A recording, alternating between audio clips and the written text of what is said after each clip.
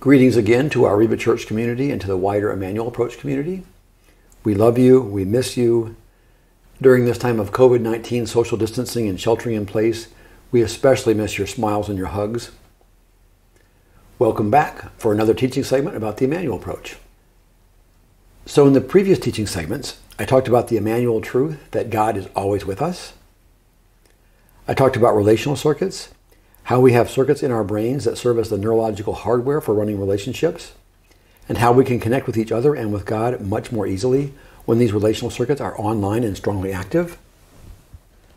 I talked about how we can predictably, reliably, consistently get these relational circuits online and strongly active by recalling and connecting with positive memories and deliberately generating or stirring up deep gratitude.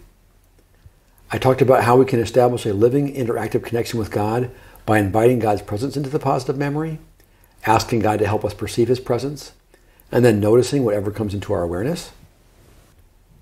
I talked about how our relationships are memory mapped, how our relationships are carried in memories. I talked about how reconnecting with the memory recreates, at least to some extent, the same mind-brain conditions that were present at the time of the original experience. And I talked about how using positive memories that include an experience of God's presence takes advantage of these two pieces of brain science. I talked about how our brains are designed to work best in community, how describing our internal mental content out loud to another person helps us to feel its importance and to recognize its meaning. And I talked about how including this piece in our Immanuel prayer will enable us to perceive subtle manifestations of the Lord's presence that we might otherwise miss, and enable us to recognize and receive subtle interactive content from the Lord that we might otherwise miss. I talked about and demonstrated several different options for receiving help from God. We can receive God's comfort and peace by talking directly to God about our distress, and then experiencing the truth that God is with us in our distress, that God is hearing us and understanding us, that God cares about us, and that God is glad to be with us. We can receive God's help by talking directly to God about our distress, and then asking, "What do you want me to know about this, Lord?" And we can receive help from God by connecting with God and then just spending restoration time with Him as respite and refuge. And I talked about Immanuel Approach troubleshooting.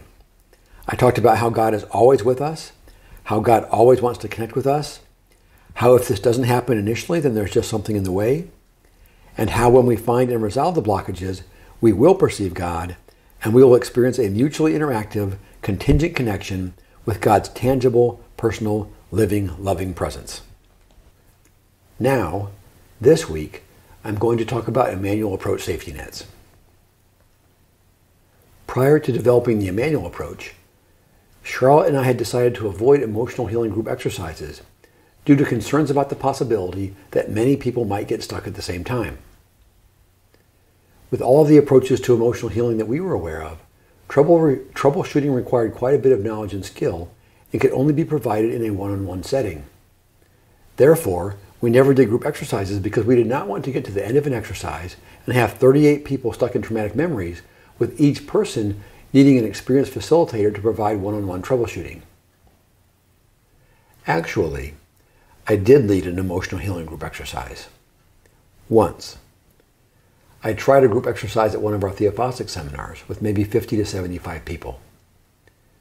Many of the participants experienced powerful healing, but a number of the other participants got stuck in traumatic memories. We were not able to provide one-on-one troubleshooting in the group context, and these people had miserable experiences. Once was definitely enough. Hence our decision to avoid emotional healing exercises with groups. Prior to developing the Immanuel Approach, we were also cautious about lay people doing emotional healing work. We wanted them to get a lot of training before facilitating lay ministry, and we felt that beginners should only practice under the close supervision of experienced facilitators. Just as with group exercises, we were concerned that recipients might get stuck. We were concerned that some recipients would open up painful memories, encounter difficulties beyond the troubleshooting abilities of lay ministers and especially beginners, and then be re-traumatized by remaining stuck in toxic trauma content. The really good news is that the Immanuel Approach includes safety nets that address these concerns about group exercises, lay ministers, and beginners. Immanuel Approach safety net number 1. The initial steps of recalling a positive memory, deliberately stirring up appreciation, and establishing an interactive connection with the Lord all combine to set up an especially reliable home base. An especially reliable home base that the facilitator can use as a backup troubleshooting resource, as a safety net troubleshooting resource. If the process encounters any difficulties that the facilitator does not know how to handle, she can just coach the recipient to go back to the positive memory and interactive connection from the beginning of the session. And then in that safe, positive context, the facilitator can coach the recipient to engage directly with Jesus and ask him for guidance and help regarding the problem. Again, you can help the recipient get back to her home base, and then coach her to get help directly from Jesus in that safe, positive context at any point you encounter difficulties that you don't know how to handle. This especially reliable home base that gets set up at the beginning of the session can also provide a make sure the person is okay safety net for the end of the session. If you are approaching the end of the session and the recipient is still connected to negative emotions from a traumatic memory, either because the process has gotten stuck and you have not yet resolved the blockage, or because there's just a lot of healing work to do and you simply don't have enough time, you can just coach the recipient to go back to the positive memory, appreciation, and connection with the Lord that were refreshed and put in place at the beginning of the session. The recipient may be disappointed that she was not able to fully resolve the traumatic memory, but at least she ends up back in a safe place of relational connection and positive emotions. An airplane analogy is helpful for understanding the particular importance of the make sure the person is okay at the end of the session safety net. Having a safety net that enables a recipient to get back to her initial positive memory and connection with Jesus, even under difficult circumstances, such as getting stuck in the middle of her healing work and then running out of time, is like having a safety net that would enable a pilot to always get her plane safely back on the ground, regardless of any problems she might encounter in the air. So let's think about this. The scariest thing about flying in an airplane is that if things go wrong, you can drop out of the sky at hundreds of miles per hour and end up as flaming debris scattered across somebody's cornfield. This is why you never hear of beginner pilots practicing without an experienced pilot sitting right next to them. Without one-on-one supervision, a beginner making even one serious mistake or encountering any serious problem she doesn't know how to handle would pretty much be dead. No sane person will take this kind of risk. In contrast to that scenario, think about how not scary and not dangerous flying would be if there were a big red button in the middle of the control panel that could always get you safely back on the ground. You've miscalculated the cost of fighting a strong headwind all the way from New York to Chicago, and now you're running out of fuel over the middle of Lake Michigan? No problem. Just push the big red button and you're perfectly safe back on the ground in New York. You can't see the ground because of heavy cloud cover, your navigational system gives out, and now you're totally lost somewhere over the Rocky Mountains between New York and Los Angeles? No problem. Just push the big red button and you're perfectly safe, back on the ground in New York. You might be disappointed that you weren't able to get to Chicago or Los Angeles, but I think most people could handle the risks of learning to fly without one-on-one supervision if that was the worst that could happen. This is why it's safe to do group exercises. This is why it's safe for lay people to facilitate Immanuel Approach sessions. And this is why it's safe for beginners to practice without one-on-one supervision. We have a big red button. Immanuel Approach safety net number 2.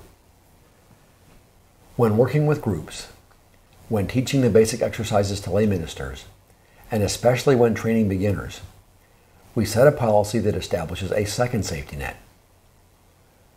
Those who are not able to perceive the Lord's presence and establish an interactive connection with Him at the beginning of the exercise are encouraged to participate in the rest of the exercise as facilitators or intercessors, but they do not work with their own traumatic memories. This precaution seems to identify and protect those who are most likely to get stuck and have negative experiences, thereby providing a second safety net. It also identifies those who do not have the first safety net, the primary safety net, in place, which is another really good reason for them to abstain from working on their own trauma. So I've just given you the 7-minute summary of the basic material regarding Immanuel Approach safety nets.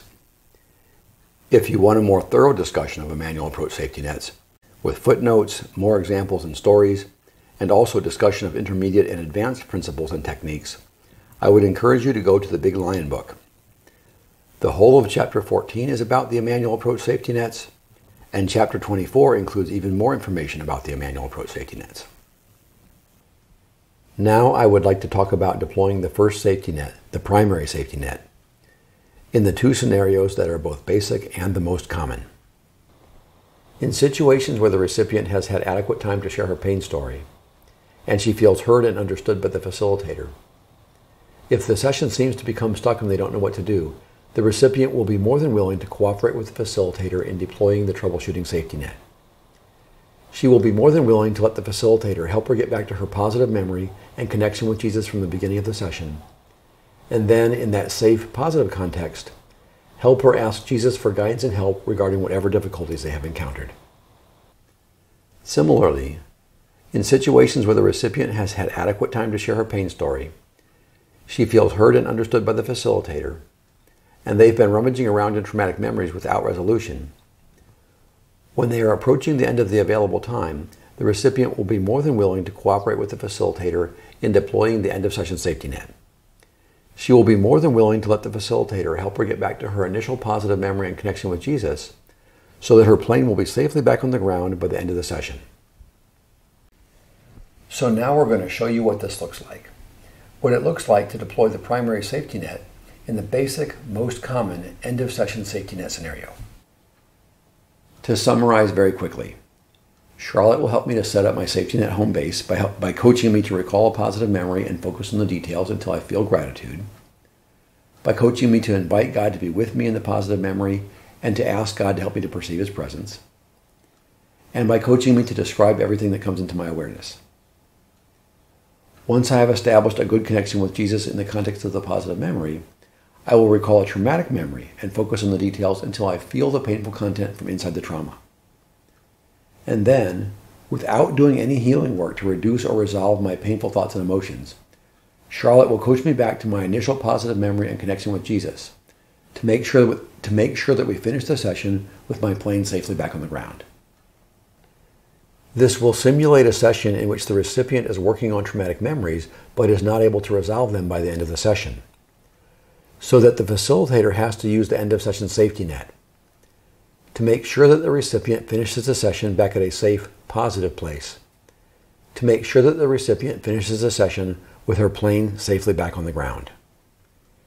Note again that we are simulating the easiest, and thankfully also the most common, end-of-session safety net scenario, where I have had adequate time to share my pain story, I have felt heard and understood, and I am glad to cooperate with deploying the safety net when Charlotte tells me that it's time to get the plane safely back on the ground. Note also that we will only be demonstrating the end-of-session safety net. The troubleshooting safety net would look very similar, but of course would be in the middle of the session instead of at the end. And instead of just getting the plane back on the ground and then closing the session, you would help the recipient get back to her initial positive memory and connection with Jesus. And then in that safe, comfortable context, you would coach her to ask Jesus for guidance and help regarding whatever difficulties had caused the session to become stuck. Finally, we are pretending that Charlotte is a participant in one of our basic training events. So most of what she says will be coming straight from the sample coaching words included in the handouts we use for our basic training exercises. For this exercise, you want to choose a strong positive memory without any negative splinters. And a memory that includes a connection with God is ideal. Yeah, okay. I have a memory. Good. Okay, so now I want you to close your eyes, if you want to, and imagine yourself being back inside of the original experience, whatever that memory is, and describe it in as much detail as possible. So, for example, what did you see, hear, smell, taste, feel on your skin? What thoughts were you having at the time? What thoughts come as you think about it now? What emotions were you having at the time? What emotions come as you think about it now? And how does your body feel even? And after you have described the memory, I want you to go back and focus especially on the best parts until you feel strong appreciation. So let's do that. Okay, so I'm going to use my canoeing in Minnesota, seeing the otters, and I'm going to include the Jesus piece this time. So we're all together. It's me and you. We're with Dan and Emily. You can picture it. We're a windy,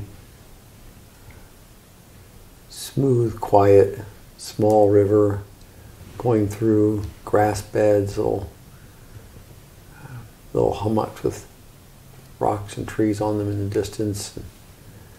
We're coming around a corner, and in the distance I see this, looks like a big sort of a sea serpent.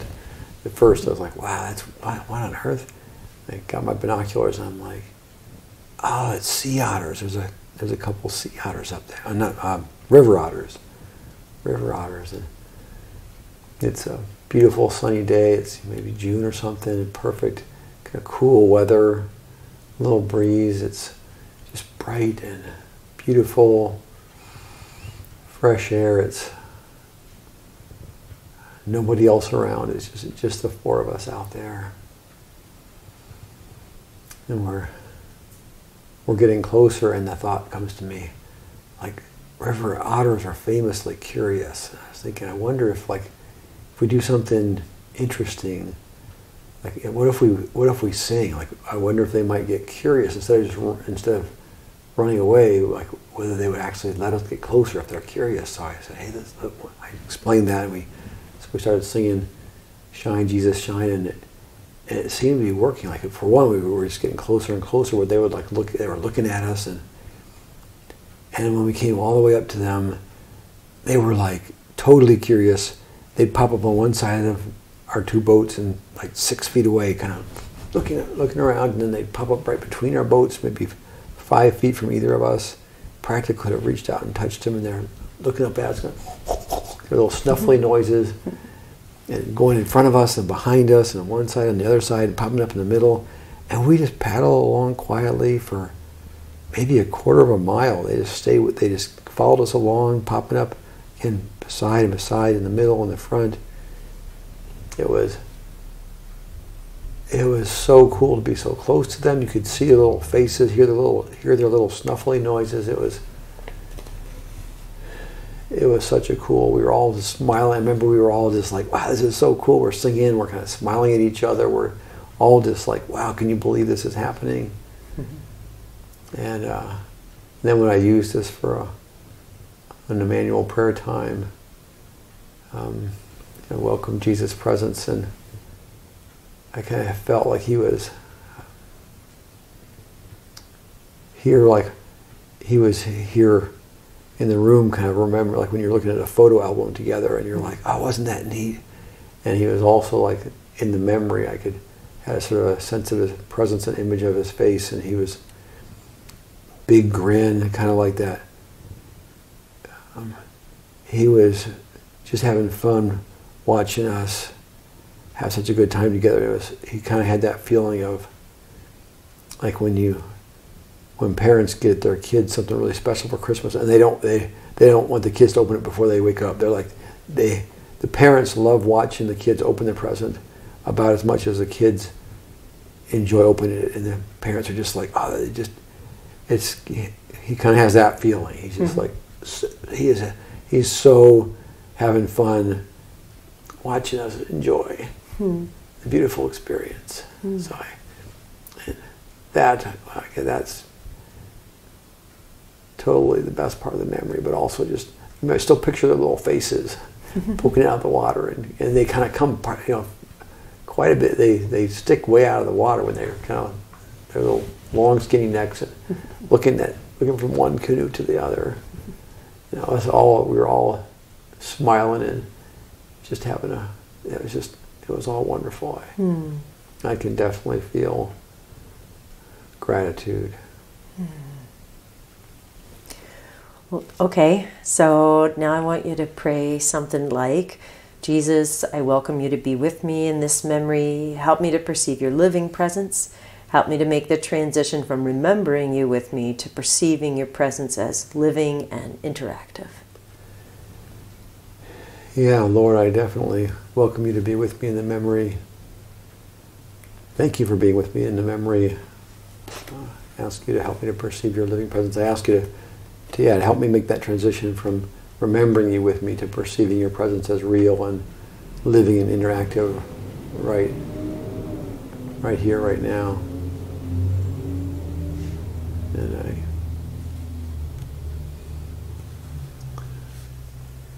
just sort of feeling again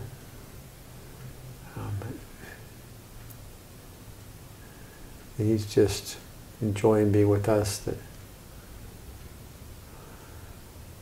the memory is actually so vivid, it's almost hard to tell. It's like, but it feels like he's, that same feeling of he's enjoying, like watching us enjoy his creation, kind of that feeling. He's watching us open his present. He's tickled, like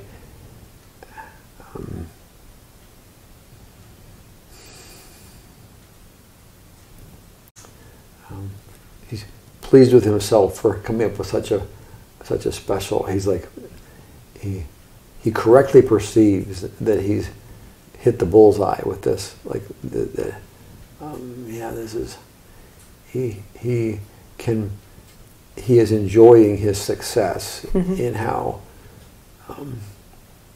beautiful this particular whole experience was. It just feels fun. It feels really special. And sounds like maybe you're kind of already there, but as you're able to notice and describe everything that comes into your awareness, regardless of whether it feels important, makes sense, or is neatly packaged, and especially describe in detail any perception of Jesus' presence and any interactions with Jesus. Right, I did. Sorry, I already did that. I jumped ahead of myself.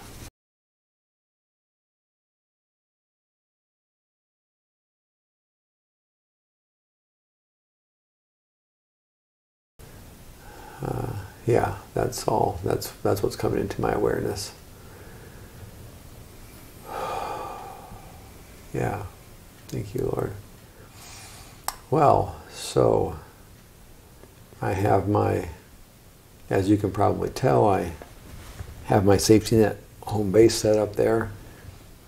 I have a place where I'm remembering a positive memory. I'm feeling appreciation. I have a connection with Jesus. They've all just been refreshed, and I can go back to them. So I have that home base set up, and now I'm going to recall a traumatic memory and focus on the details until I feel connected to the painful content from inside the trauma. Okay, so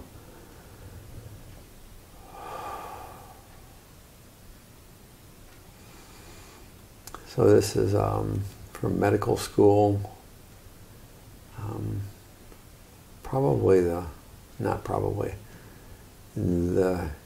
Easily the hardest, most brutal rotation.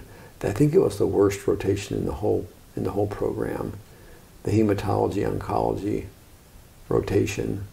So that's the cancer unit. And it was just physically, it was like the longest hours. I actually figured it out. We were working between 120 and 130 hours a week. I think one week I counted 127 hours, and if you do the math, there's like almost no time to sleep. And it was just physically, it's just hard to even be awake that many hours a day. I mean, it was drag yourself out of bed in the morning, work all day, work until bedtime, get in bed as fast as you can, get up the next morning still tired, and do it all over again. And then, every 4 or 5 days, you work all night on call. So you work all day, and then you work all night, and you work all the next day. And doing that working all night for a college term paper is sort of you know, an exhausting experience, but it's sort of exciting to do it once. And maybe working a 100-hour week for the end of a campaign or some big project is sort of, it's somehow not quite as horrible to do it for 1 week. But it did something to my soul to just work those insane hours, just day after day after day. I got so tired that I couldn't feel like I could barely feel care anymore. It's like I could barely even feel like I was so tired that I hardly even cared anymore. And so somewhere in the middle of that horrible rotation, this lady comes in, and she comes onto the floor, big hubbub, big urgency. Nurses were wheeling her bed in, or on a stretcher from the ER, and she had come into the ER just thinking, she kind of felt like she had a flu, but it wasn't going away, and she was worried, like, is there something else going on? Maybe I have low thyroid, or so she comes into the ER just to get, to like, hey, just want you to check to see if there's something else going on. They do the lab, and she has leukemia, and it's in what's called blast crisis, where the bone marrow is just spewing out huge amounts of white blood cells, and her white blood cell numbers were like, none of us, we were like, how is she not dead? I mean, her blood was so thick, we're like, any second she could have a stroke or a heart attack. So it's like big, everybody's, like, oh my gosh, she could die any second. And it's like this emergency plasmapheresis where you run her blood through the filtration unit. It's a big hairy deal and somewhat dangerous and has side effects, whatever.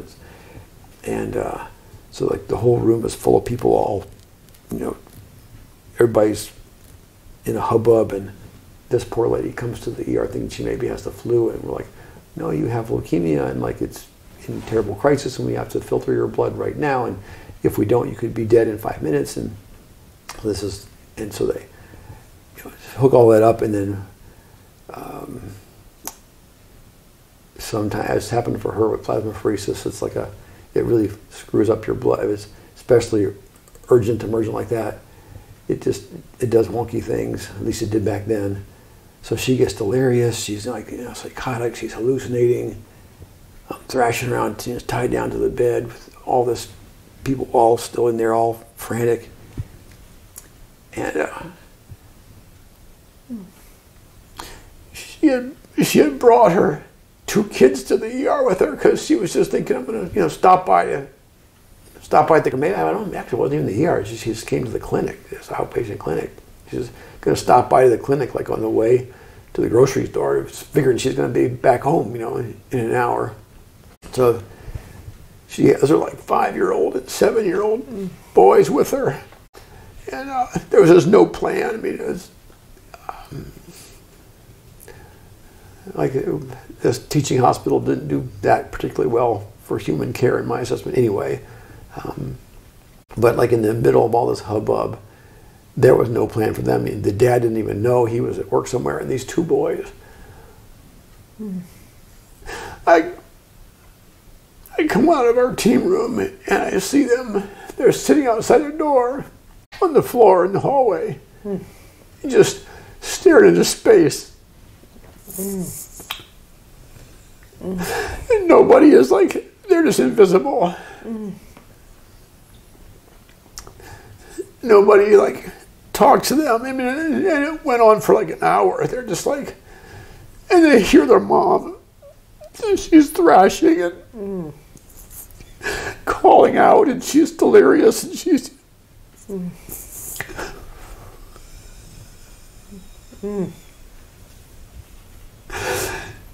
and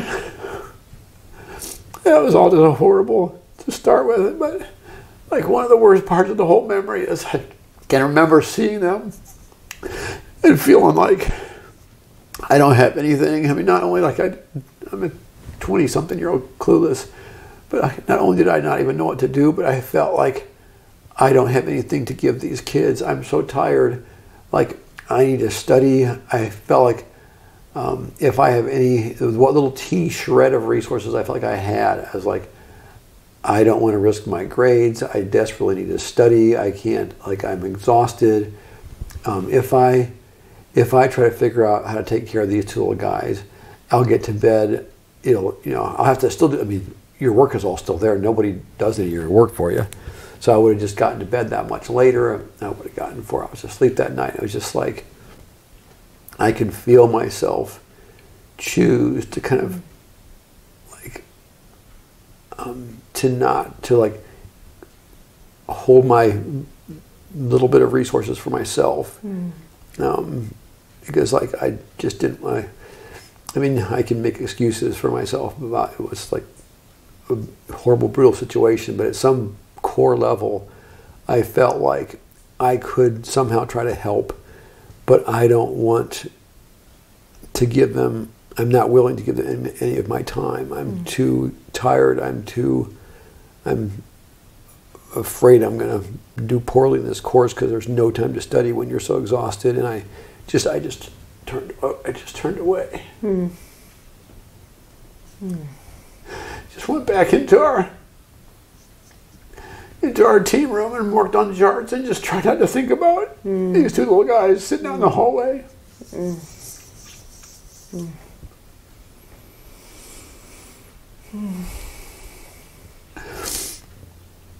So as you can obviously tell, I have succeeded in connecting with the painful content from inside the traumatic memory.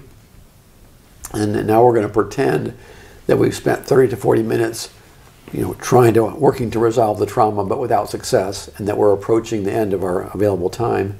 And I can't believe I forgot to get Kleenex again. Here we go. Oh, there we go. You'd think after crying any time I ever do this, after 300 repetitions of it.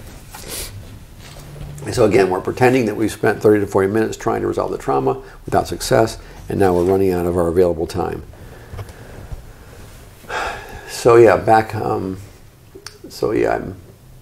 just reconnecting with the memory before using the safety net. I can, it's all horrible. The rotation was horrible. The exhaustion was horrible. I can't even remember whether the lady lived. I mean, she didn't die right that afternoon, but I can't remember what happened. But seeing these two little guys, and they weren't crying, they were just still. They weren't talking to each other. They were just staring into space with this kind of miserable, lost, frightened expression on their faces. And I just turned away.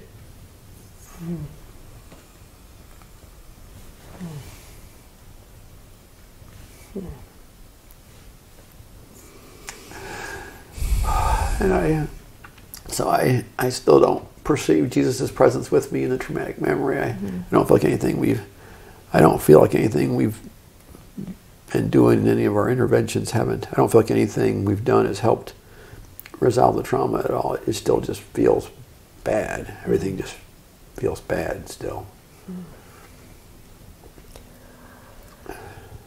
Well, I'm noticing that we're coming to the end of the time that we have for today, so I think we should deploy the safety net so that we can get the plane back on the ground, as you explained, by the end of the session. So is it okay if I coach you back to your positive memory and the connection with Jesus you had before? Yeah, I want to come back and work on this. I want to figure out what's in the way so we can get this memory healed. But yeah, I'm fine being done for today. I'd be happy to. I'm fine going back to the home base. Okay, good. So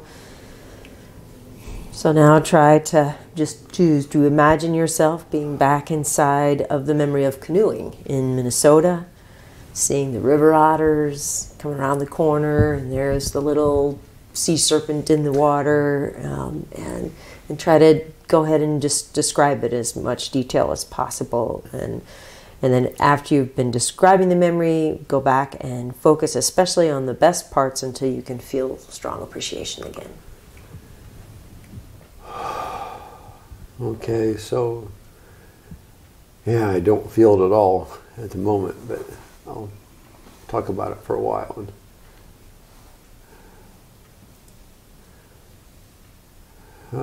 So, yeah, we're on the river.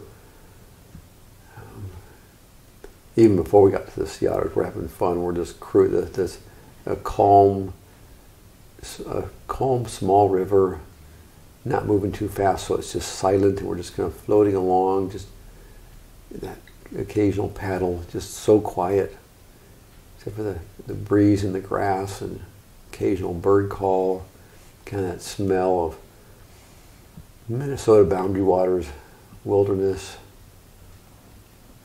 We come around that corner and see the sea otters way up there. And it's just thinking again about, I can remember thinking that, like, oh yeah, the sea otters are curious. Having that thought about, like, I wonder what would happen if we like started singing, you know, that somehow it just seemed like the kind of thing that would make a sea otter curious. I'm thinking so I explained that to you guys, and we're like, okay. And we all start singing Shine, Jesus, Shine, first verse over and over again, or the refrain or whatever. And they're like, instead of running away, they poke their heads out of the water, you know, and they're like, oh, what's periscopes. What's going on? Yeah.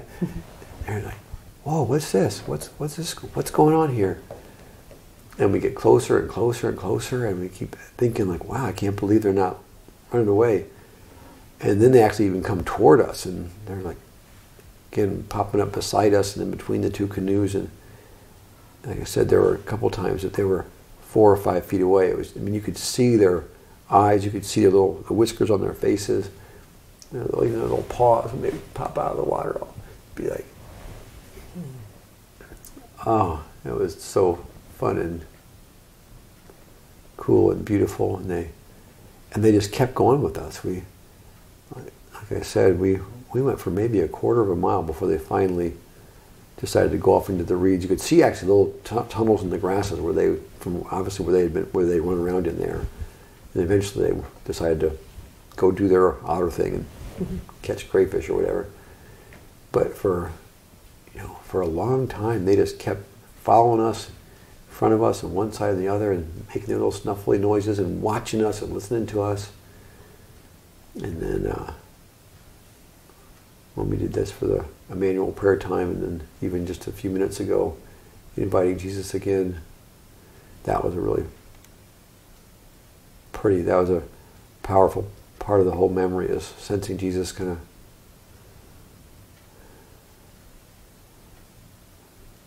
watching with us, watching us having so much fun, enjoying being with us. That was all cool. So you want to do the piece again now, where you welcome Jesus to be with you and ask him to help you make the transition from remembering him to perceiving him as a living, interactive presence, and notice whatever comes into your awareness. Yeah, thank you for being there, Lord. I welcome you to be with me in this positive memory place. I do ask you to help me make that transition from remembering your presence with me to experiencing your living presence, experiencing you as a living, interactive presence in this memory with us, in this memory with me. Just feels like, again, just have a subtle image of his face kind of just smiling. He's just happy to be with me now. He's just enjoying the whole thing, He's enjoying the river, enjoying the nature, enjoying our friendship. It's such a fun, wonderful friendship with Dan and Em. He's like, you know how sometimes we'll see a happy family, or we'll see people being happy and life-giving, and it's interestingly enjoyable and satisfying to watch people be happy and life-giving together. It's like he's watching, he's enjoying how much fun we are having together and how much we're enjoying our friendship, as well as the otters and the river and the sunshine. And he's just having such a good time watching us and being with us and sort of watching us have such a wonderful time. And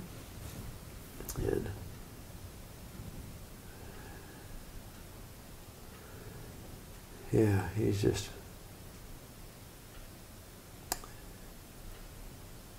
he enjoys being with us, and he loves watching us have a wonderful time together.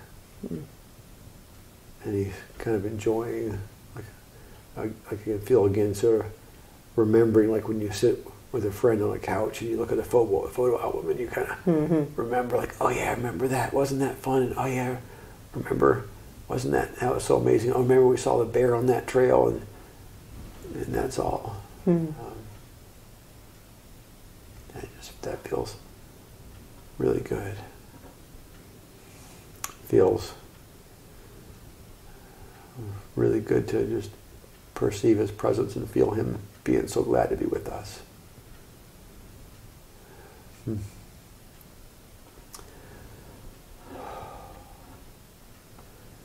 Well, so as you can see there, Charlotte was able to use the safety net to bring me back from a very painful place inside a traumatic memory to a safe, positive place back at my safety net home base.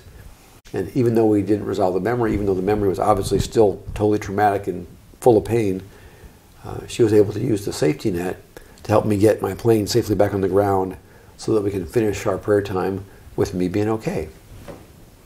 So that's exactly what it looks like to use the safety net. Thank you, sweetheart. Amen. Amen. Again, with these safety nets, lay people can safely facilitate emotional healing work. Beginners can safely learn and practice without one-on-one supervision. And we can safely do emotional healing work in group settings. And remember, this teaching segment was just a 7-minute summary of the basic material regarding Immanuel Approach safety nets. See the Big Lion book and the Immanuel Approach website for additional discussion regarding Immanuel Approach safety nets. So let me end with a prayer. Lord, help us to be more and more aware of your wonderful, living, gentle, strong, loving, compassionate, comforting, friendship, Immanuel presence.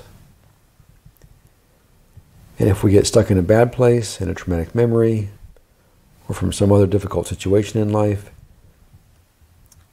help us find our way back to a safety base where we're reconnected with a positive memory, feeling appreciation, and reconnected with you, reconnected with your wonderful, living, gentle, strong, loving, compassionate, comforting, friendship, Immanuel presence. Amen. Amen. We miss you. We love you. Bless you.